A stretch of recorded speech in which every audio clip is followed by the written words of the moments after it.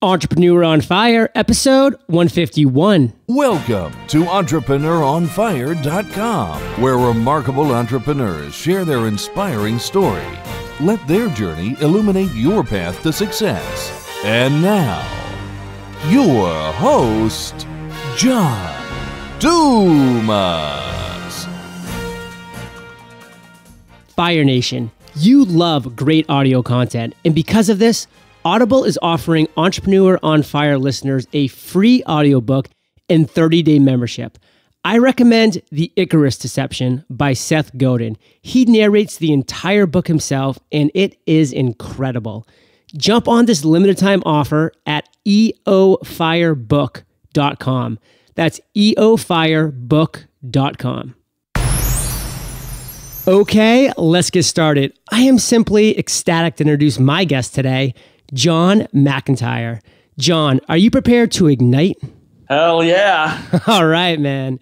In less than 12 months, John, also known as the autoresponder guy, built a lifestyle business that allows him to live anywhere in the world. He currently works as a copywriter and strategic marketing consultant, writing email autoresponder sequences that get prospects addicted to reading their email. Man, I would love that, John. And I've given Fire Nation a little overview, but why don't you take a minute, tell us about you personally. We want to get to know you, and then share with us what you have going on in your business right now. My name's John. I live in Thailand right now. I'm a copywriter, writing copy for people, autoresponders, and yeah, kind of like this business came out of nowhere, really. I'll tell you a bit more about that, I suppose, a little bit later. Yeah, tell us a little bit about yourself personally. We want to get to know you. Well, so I'm from Sydney, Australia. I've done a bunch of sales stuff. I used to play the guitar. Well, I still play the guitar, and played in a few bands. And I went to Nepal, did some trekking there. So I fell in love with travel, and now I've ended up kind of living abroad, learning Thai, and living permanently in Thailand at the moment. Awesome. Well, thanks for that little background, and I'm really looking forward to delving into your business as the autoresponder guy. But before we do, John, we start every show off here at Entrepreneur on Fire with a success quote to get that motivational ball rolling and get Fire Nation pumped up for this content you have for us. So take it away. There's this great video by Will Smith on YouTube. It's called Will Smith Wisdom, and it's basically a compilation of all these different videos where Will Smith gets interviewed on what he thinks the key to success is. And he actually quotes Franklin Roosevelt, but the way he says it is really good. Here's the quote. The only thing we have to fear is fear itself. And I think that's so true. Like the theme that I decided that I wanted to be the theme for my year this year was, if you're scared of it, go and do it. Because what we're scared of seems to be like it's the exact path that we have to go down. So John, what's something that you've done this past year that you've been scared of? I was in the Philippines, staying in a resort for free in exchange for some marketing work I was doing for them. And it came time for me to leave. And when I was told that my time at the resort was up, so we parted on perfectly good terms. When I was told the time was up, it scared me because I didn't have enough money. Well, I didn't think I did, and I had no idea how I was. I was in the Philippines. I didn't have a ticket going back home. I didn't have much money in the bank or anything. So it was kind of like, woof, I better make it happen. Yeah. What were your actions following that made it happen? It was just a classic, like the bridges are burnt. I had to make it work. I had to do something, and quickly. And I was already writing copy. I'd started learning copy a few months before that. And once I realized that I would, have to leave and start paying for my accommodation, paying for my food, and start traveling around a little bit more, I think I just became more aggressive. I started doing more things that I was scared of because I had to. There was no other choice. So it was scary, when I was told, but 2 months later when I actually left, I was more excited than I've been in years. No, I love the burning the bridges, just like Cortez did when they landed in the Americas and he burned the boats and he said, you know what, guys? There is no going back. There is no retreat. There's only going forward. So his handful of soldiers literally were able to take over a good part of the continent because they knew that it was succeed or die. There was no middle ground. So sometimes when entrepreneurs are backed into a corner, when they really just have that survival adrenaline pumping through their veins, that's when you realize, you know what?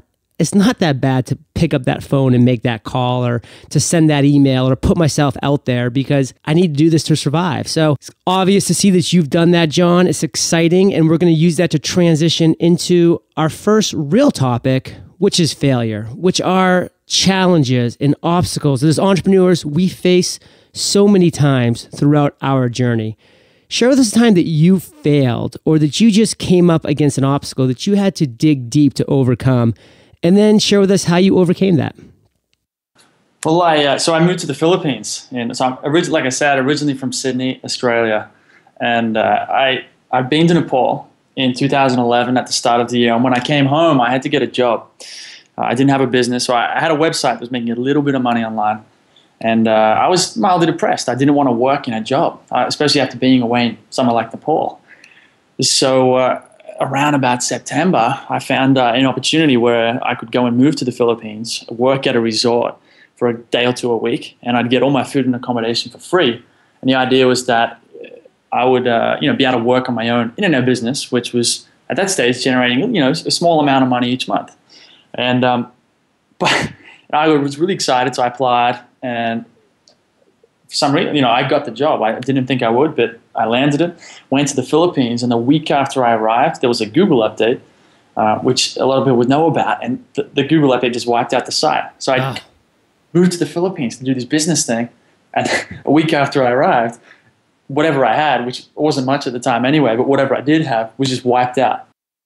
Man, well, John, that is definitely a scary thing because you were relying on that income. You had that set up, worked into your budget. You knew you had that buffer when your feet hit the ground in the Philippines. So take us down to the ground level. This is your journey. This is your story. What did you do at that point? Oh, at first I was really frustrated. I tried a bunch of stuff. I tried to fix the site because it was based on a website, and I tried to fix the website up. I tried a range of different things, and nothing worked. And I remember talking to a mentor on Skype, and I can remember the angst in my voice, man. I was just frustrated. I didn't know what to do, and I felt just so disappointed. I don't know, in myself or in life, because I'd come over to make something big happen, and the opposite had happened, and here I was with, kind of no clue what to do or how to move forward. Wow. Well, sometimes it is those moments that really define an entrepreneur. So what did you do at that moment to move forward? I just kept learning. I didn't change straight away. I tried a number of different ideas. Some of them were quite funny looking back. Share with us a couple of those.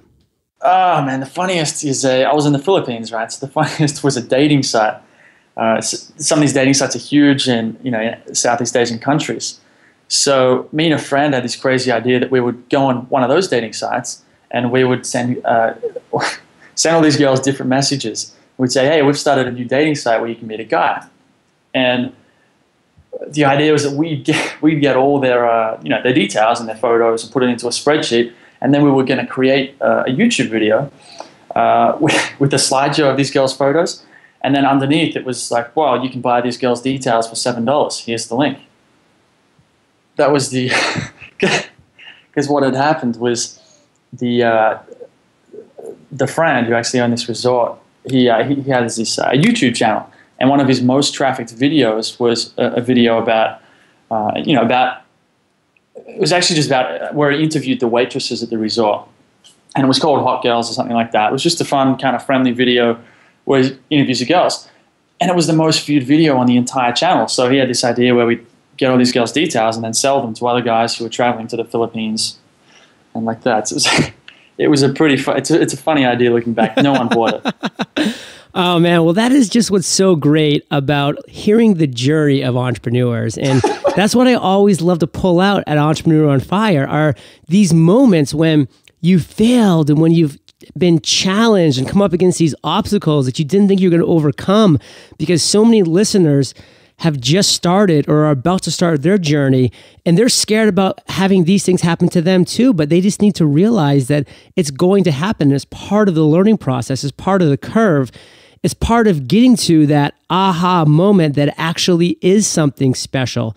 And that's just a perfect segue, John, into your aha moment, because as entrepreneurs, we have these every single day. Some of them don't work out. Some of them do. But take us back to a time in your journey when you had an aha moment, just this light bulb came on, and you said, this is actually going to resonate with my authentic self, with my true person.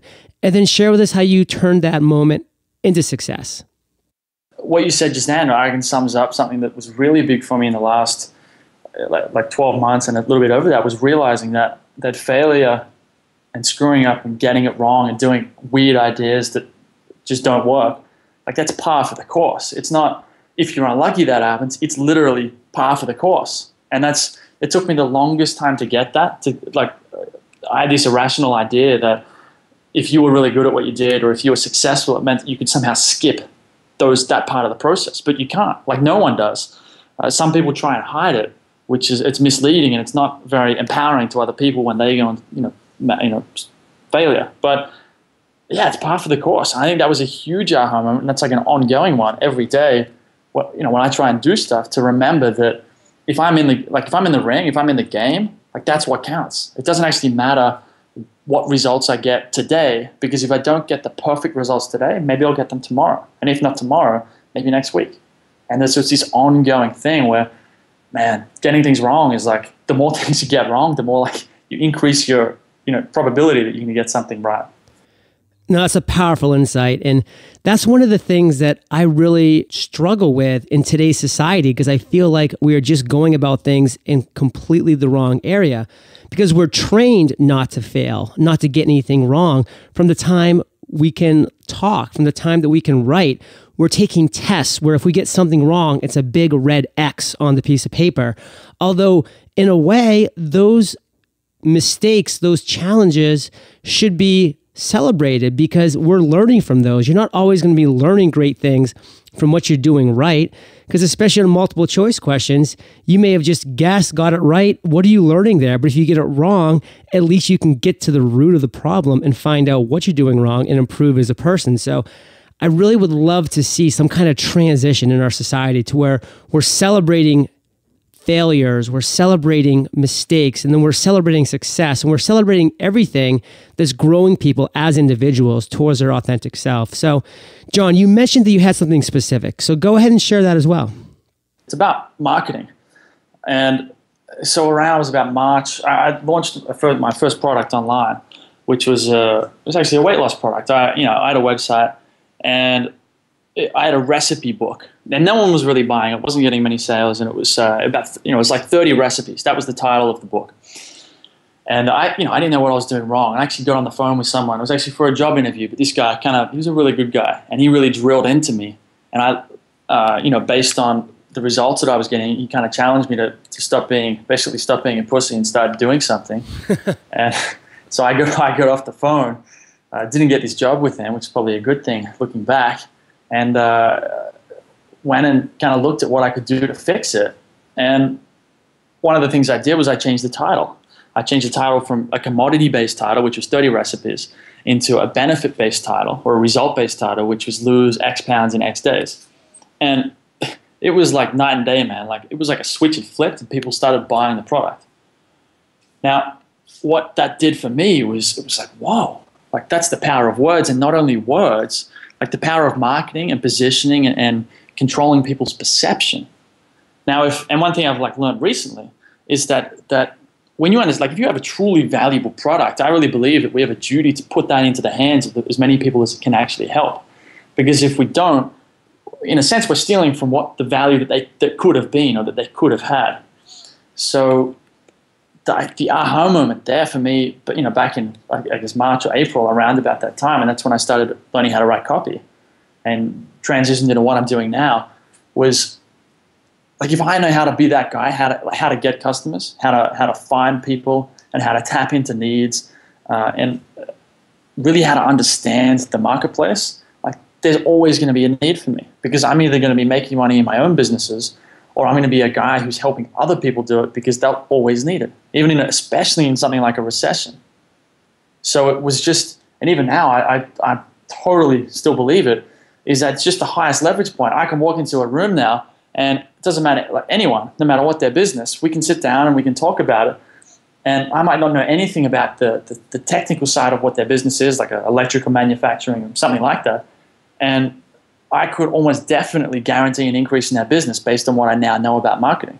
And that makes you valuable to almost anyone, just like that.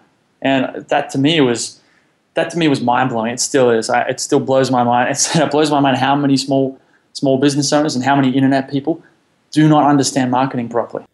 Wow, what a niche. And the power of copy is incredible. Just by switching from a commodity base to a results oriented.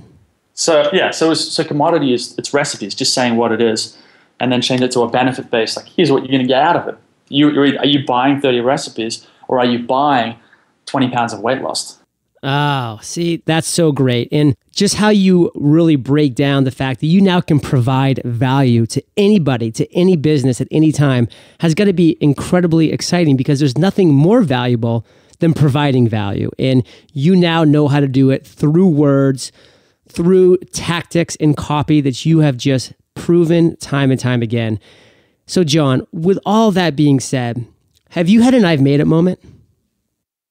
I think I absolutely have. One of the most recent times was when I touched down in Thailand. I was in the Philippines, right? And I get told I had to leave this resort. My time there was over. And that was when I got really scared. And 2 months later, I actually left. And by that point, I was generating some income.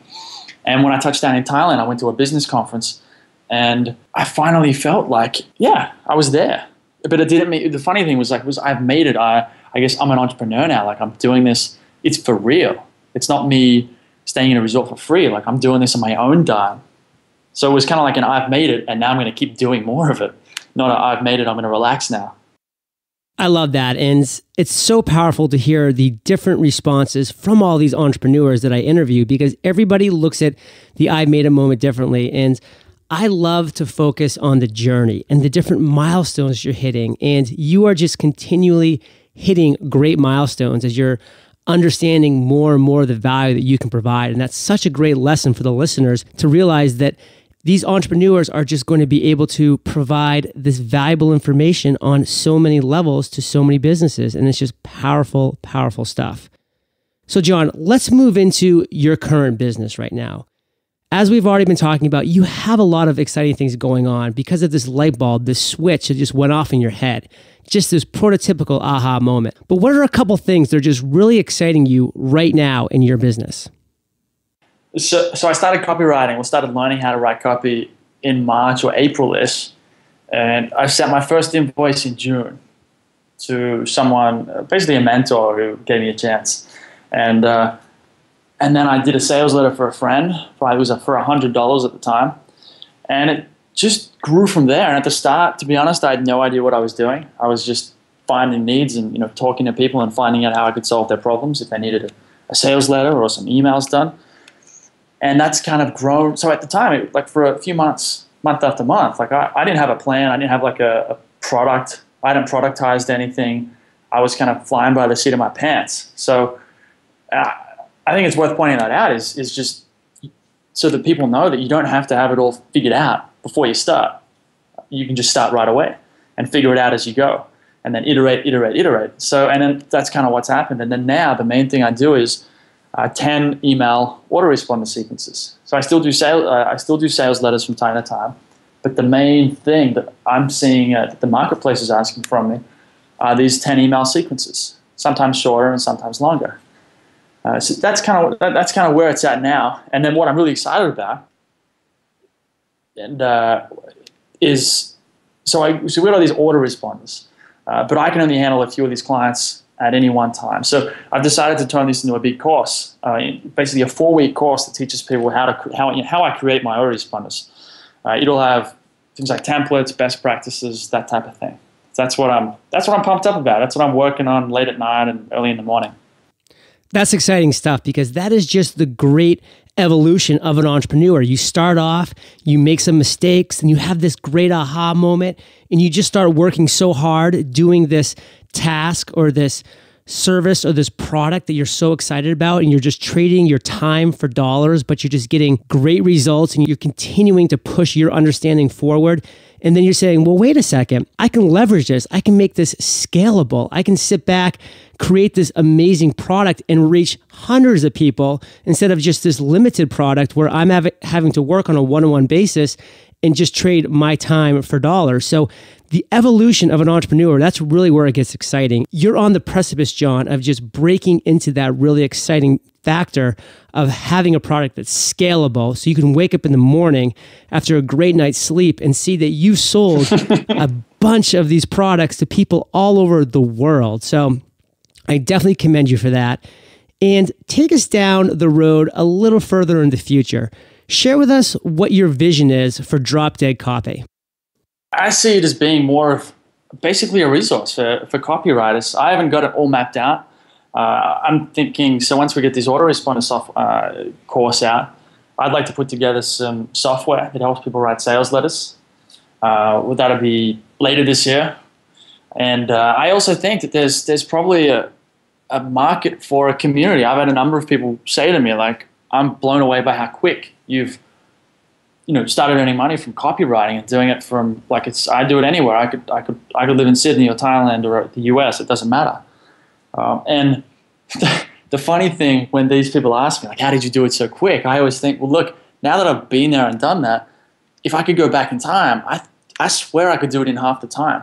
So I think there's an opportunity there to set up a community where, I'm sure they're already out there, but I'll do it the Drop Dead Copy way, where I would teach people my process for how to build a copy business or how to build some sort of marketing practice they can do from anywhere in the world. Because I really think this kind of thing, this you might call it micro multinational,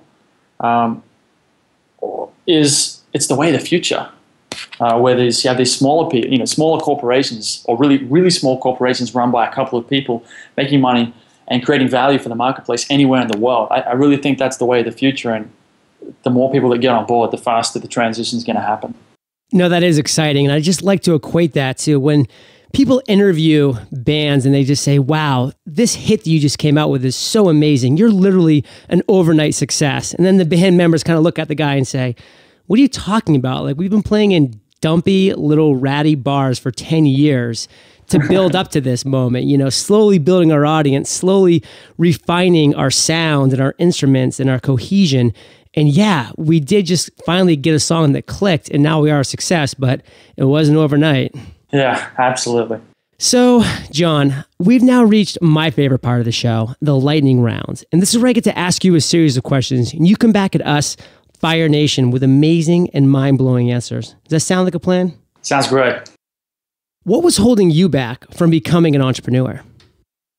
I think it was not getting what being an entrepreneur was being about. I grew up in a working class family, and so no one was really an entrepreneur. I didn't grow up with that. I grew up with an employee mindset, and it's been fascinating to kind of watch that change over the last year or so. But I really reckon that's what held me back. I had some really, I guess, inaccurate ideas about what it meant to be an entrepreneur. And when I finally got them, things changed. And for me, what really worked was understanding that at its most fundamental basis, being an entrepreneur is about solving problems. That's it, pure and simple. Solving problems and charging for it. And it's something to feel extremely good about. Because it's just I think it's one of the best things you can do when you're creating value out in the world.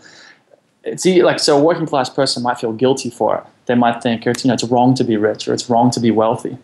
But I guess understanding that being an entrepreneur is really one of the most valuable things, one of the most valuable ways to contribute to society, and that understanding that's kind of changed everything. What is the best business advice you've ever received? Do the work. I've heard this from a number of people, so there's no one person I can credit it with. From mentors, it's in books. There are no secrets. Put in the time, have a goal, work consistently. That's all there is to it. What's something that's working for you right now? Attention. So attracting the right type of attention. So I do autoresponders. So I don't want the attention of people who are just interested in copy advice or sales letters. So therefore, all my content and my positioning is focused around autoresponders, which means that I get the very targeted, specific attention of people who go, oh, I need an autoresponder. and they look at me. But I don't waste my time with people who wouldn't be interested in that. Great advice. Do you have an internet resource like an Evernote that you're just in love with that you can share with our listeners? Text Wrangler. It's not an online app. It's like a desktop app. I think it's only on Mac though. But anyway, so Notepad++ would be the Windows equivalent. It's basically a cross between Evernote and like your basic Notepad editor. So imagine a Notepad with a sidebar on the left-hand side that allows you to switch between different text files. That's all it is. And I've been using this with the Getting Things Done, or kind of an adaptation of that productivity system. I've been using it for about 2 years, and I've only changed it in really minor ways, and it's worked perfectly. It's so simple, and it's not clunky and slow like Evernote and all those other apps tend to be. Nice. You're the first person to say one negative thing about Evernote. Thank you. If you could recommend a book for Fire Nation, what would it be? Atlas Shrugged. I'm new to the book. I'm only just read the first part one. I think it might be 3 books total. I don't know. I think I've just finished part one. And I'm not sure if the book that's done it or if the book just simply caused a lot of other stuff to come together. But it's totally changed my mindset. And so I mentioned before about the working class family thing. No one's really entrepreneurial. So everyone's got a certain attitude towards wealth, business, and money. I see this all the time in employees now. And it's kind of like mildly cynical. It's a little bit like, oh, that's impossible. So disbelief and doubt and a little bit of guilt about wealth. Like people don't want to be too successful, though they wouldn't really know that. And Atlas Shrugged, reading what I did, it's kind of set off all these mindset changes and realized that all that stuff that I used to believe is pretty much wrong, and that making a profit is the absolute best thing I can do for the world. And here's why. If I spend $100 to make something and I sell it for $150, I've literally created $50 out of thin air. Yeah. Therefore, yeah, right? So therefore, the greatest good we can do is to make as much profit as possible, because we don't really make $50 for ourselves, right? That's what the working class mindset would say. Well, yeah, you've only made $50 for yourself. That's so self-centered, but that's not seeing the big picture. The big picture is you make that for the global economy, because you take that $50 profit and you spend it on food, clothes, travel, and so on. So $50 profit is $50 wealth added to the world that wasn't there before. So therefore, profit is the absolute best thing we can do for ourselves and for the entire world. Wow, what a great way to look at things, and especially in this new digital economy where people like yourself and myself are creating these digital products that have incredible value for so many people. But once we've created it once, it's not necessarily costing us anything to recreate it because it's not a physical product. And we are just continuing to create more and more profit off of this one product we've created. So I love you sharing that mentality with me. It's very impactful and important for Fire Nation listeners to really grasp what you're saying, John. So thank you for that. Quick note, Fire Nation, you can get the audio version of this book for free by going to eofirebook.com, a gift from Audible for Entrepreneur on Fire listeners. That's eofirebook.com. So John, this next question is my favorite. It's kind of tricky though, so take your time, digest it, then come back at us with an answer. Imagine you woke up tomorrow morning in a brand new world, identical to Earth, but you know no one. You still have all the experience and knowledge you currently have right now, but all you have is a laptop and $500. Your food and shelter is totally taken care of too. What would you do in the next 7 days? I'd go and contact a web designer and call him every day, maybe multiple times a day, because I only have 7 days. And I just say to him, hey, look, man, I do marketing consulting for, let's say, $2,500 a month. And let's do you probably have 200 customers. Let's mail them. And let's say if they sign up with me, I'll give you 20% of the first month. So you make $500 per customer that comes through your list. So let's say he has 200 clients and 10 of them come with me. He's just made $5,000 and he didn't have to do a single thing. So I would use that $500 then to package up some like a direct mail, some basically a sales letter or a promotion, and we'd send that out for the $500. And I'd help this web designer make some money, and then I'd have a whole bunch of clients. 10 clients, $2,500 a month is $25,000. Nice. That was real actionable advice, John. And you've just given us actionable advice this entire interview, and we are all better for it. Give Fire Nation one parting piece of guidance, then share with us how we can connect with you, and then we'll say goodbye. One thing that I really want people to understand is that it's not that hard. It's hard. It's not complicated, but it is hard. It's hard work. And if people just take the time and do the work and focus and persist, they're going to get there in the end. And every failure that they have is one failure less that stands between them and wherever they're trying to get to. And as for the plug, well, I've actually put together a goodies bag for anyone from Entrepreneur on Fire that wants to learn more about. Okay, so anyone who wants to learn more about autoresponders. So they can go to dropdeadcopy.com/EOF. And there will be some resources there. I'll give you my personal checklist I use when writing an autoresponder and a template you can use to get your email autoresponder started. So that's over at dropdeadcopy.com/EOF. Well, John, I hope you have a powerful server because Fire Nation listeners are going to be flooding to dropdeadcopy/EOF because everybody can use some great copy. And I just love where you're coming from. I love what you're producing. Thank you for being so generous with your time, your experience. Everything that we've talked about today is going to be linked up on the show notes, entrepreneuronfire.com/John McIntyre. Also, your link, dropdeadcopy/EOF, is going to be linked up there as well. People can go directly there or go to the show notes page and get to you that way. Either way, you're going to get some great content. John, Fire Nation salutes you, and we'll catch you on the flip side. Thanks, John. Fire Nation, what great idea do you have brewing inside you? Enough brewing. Take powerful action today. Go grab your domain and get your website up. I've created a simple 7-minute tutorial that will walk you through acquiring your domain for free all the way to your first post. Go to eofirewebsite.com to access this great tutorial, your free domain, and much more. That's eofirewebsite.com. Thank you for joining us at EntrepreneurOnFire.com, your daily dose of inspiration. Prepare to ignite.